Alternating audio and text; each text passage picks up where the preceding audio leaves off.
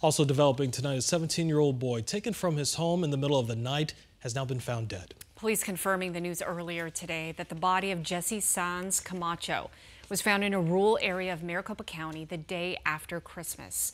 We first told you about that break-in at a home on December 21st where a man was shot and the teen was kidnapped. Right now, detectives looking for any information that can help find his killers.